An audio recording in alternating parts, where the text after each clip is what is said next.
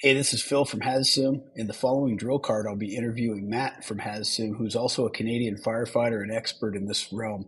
High risk, low frequency events such as propane leak in a structure.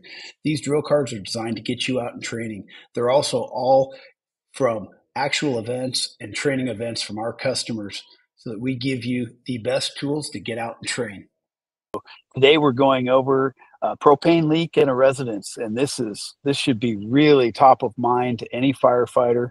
We've had the Loudoun County incident, the main incident where firefighters were severely injured or killed based on some sort of gas leak. And in this particular operation is just setting up a quick and easy drill for a propane leak in a residence using the HazSim system. All of these drill cards are meant to be really simple, set up in just a short amount of time with what you have just right there with you with the HazSim and your first few areas. So Matthew, this propane leak in a residence, why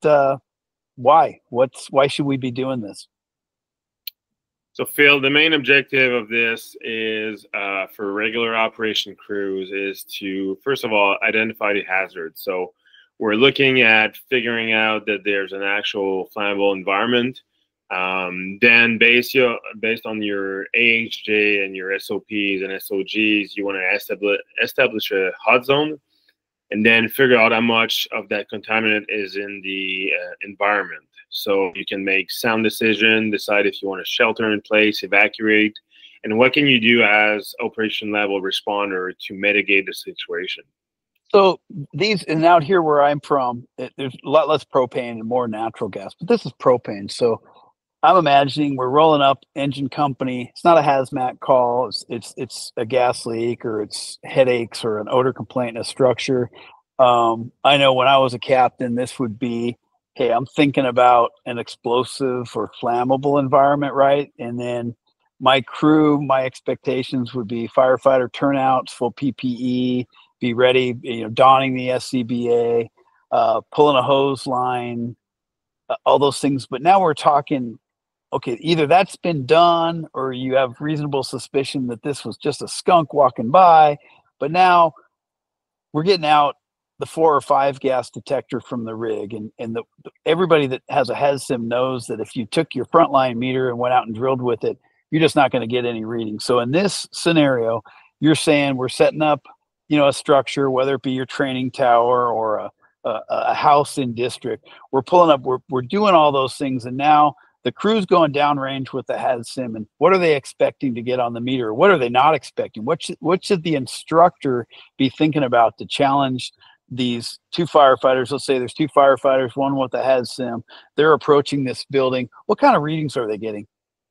Well, before we start talking about the reading, there's a few things that we should be considering with our participants, our students. So first of all, we want to make sure that we're driving the point that the vapor density of propane is denser than air, right? So we're going to get higher reading at the ground level than if you hold your meter up high, and that's significant, right? Most firefighter will just do the metering, holding the meter in front of their face, but we know that using a probe, you'll get much better reading if you hold your probe to the ground. So wait, I got to interrupt because so it's heavier than air, right? So now I'm picturing, whether or not you have a basement. So to break it down, if there's a basement and then a first floor and a second floor above ground, you're saying that the propane could, let's say if it has access to it, it could go and fill up the basement, but not the first floor?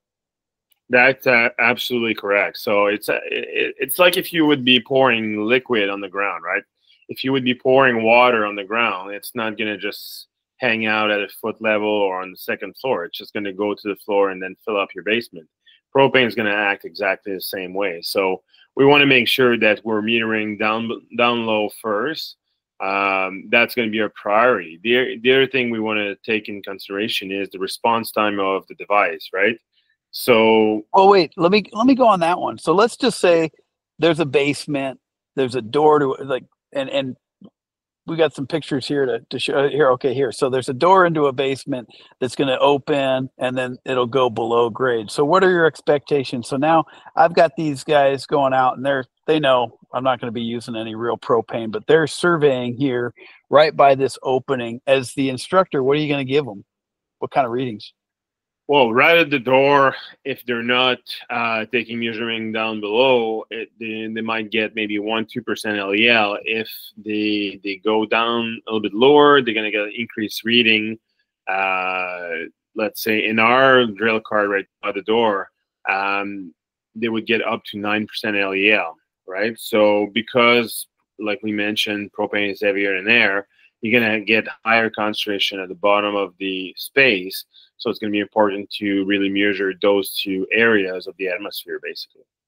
And then, so the instructor is able to change, even, you've got a 6-foot tall firefighter walking, and now they're monitoring down near the ground, near their boots, versus up as high as they could reach. There could be a difference, right? Correct. And that's going to be the job of the instructor to adapt to the action of the firefighters. Right. So if they're ventilating a window, if they're taking measure to mitigate the incident, the instructor is going to have to adapt and change the reading based on their action.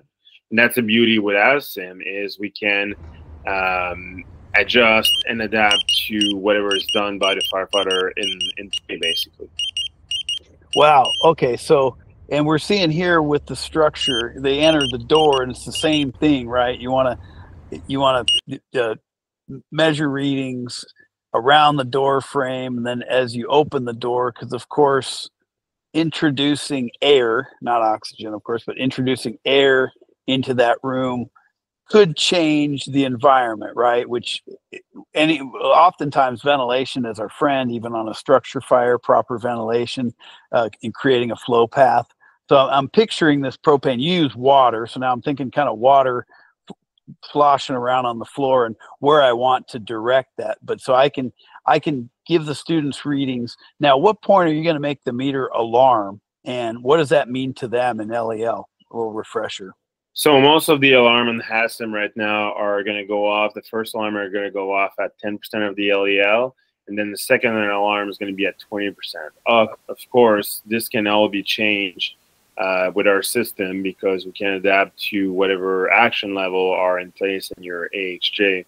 But most of the time, we're going to go with a hot zone at 10% of the LEL. So at that level, at that action level, we should start considering doing some action, whether it's ventilating or evacuating the area, as long as something is done to mitigate the incident. So this has been the brief overview of the propane leak in a structure. As you see here, we've got it on the card, suggested readings. We discussed things like ventilation, proper scanning of a door, whether or not your gas is heavier or lighter than air, proper PPE, creating your exclusion zones, of course, ensuring that there's no ignition hazards, all of those things that could be done with your training with the HazSim.